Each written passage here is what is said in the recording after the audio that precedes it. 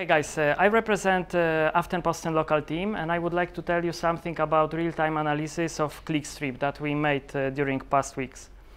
So basically, during the presentation, I will need your help. So please take your phones and be sure that you are logged into our Wi-Fi. You will help me later. Okay. Why we did this real-time clickstream analysis? Basically, the root cause or the key question was how we can help our journalists to create better content. And the answer is by giving them very fast feedback about how the story they published is performing right now. It's very important to understand that story lives only for a few hours.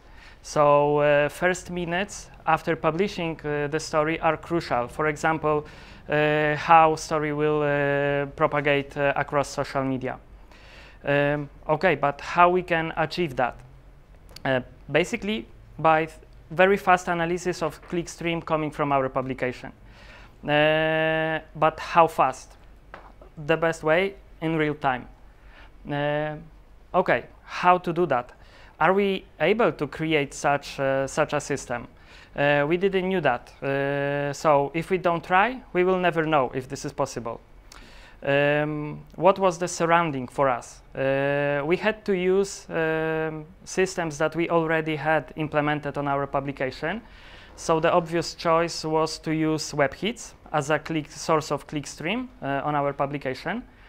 Because we don't own our own infrastructure, so the choice was to go for a cloud solution. And because this is a proof of concept project, so we need to we had to build a lightweight application to present a simple chart.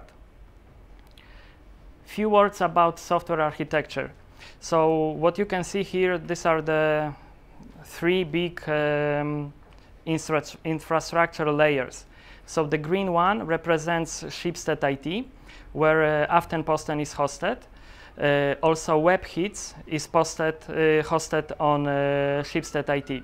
So what we did, we installed Flume to tail the logs coming from webhits. Yes, what next? Because we don't own our own infrastructure, so we decided to use Amazon Web Services as a storage for our data. So in this particular case, right now, we are using Kinesis on Amazon. We potentially, in the future, will save all data coming from Aftenposten into Hadoop on AWS. But now we are streaming this log into our applications on Heroku. The first application, basically, it's a Python script that parses the log and save aggregated data into Memcache. And the other application is the simple application that reads data from Memcache and presents it in the browser. We use to that purpose highcharts. Okay, how does it look in practice? About what kind of data we are talking? So each second we have over 100 rows of log. So it gives us about 4 gigabytes data each day. What is the delay from event on our site and when we record that? It's basically from 3 to 5 seconds. Isn't this too long? You may ask. Yes, we are still working to shorten this time, but yet we already know that you visited our page before it's fully rendered in your browser. So it's quite okay for now.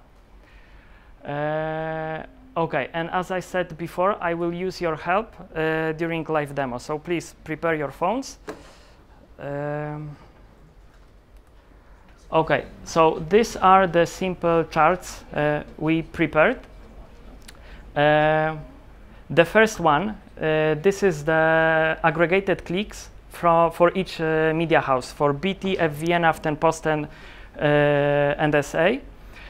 All clicks are filtered by our IP local. So if you would like to see some changes here, let's say guys from FVN, please go to your site and start refreshing the front page. We will see the numbers growing here. Well, okay. The second chart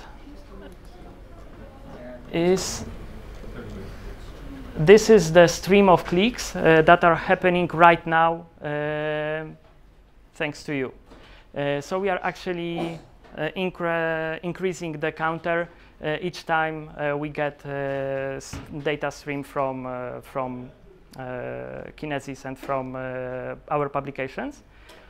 And this third chart will show you the statistics about how many visits are coming from Facebook and how many are coming from unknown referrer for now. So that's it if it comes to the live presentation of our charts. Let's get back to presentation. Okay, probably you would like to ask some questions. Why to build our own system? Why not to use something else? Of course, we have WebKit implemented on Aftenposten.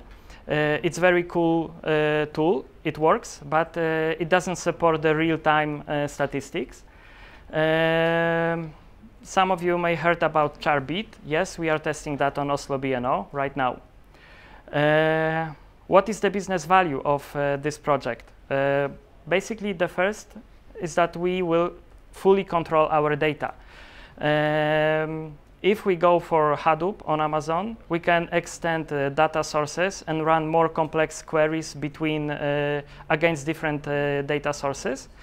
And hopefully, in the future, we will be able to build our own tool for A/B tests. How much time did we spend on this project? We started at the beginning of September with no knowledge about Amazon Cloud Solutions in terms of big data. So that's all. Thank you very much.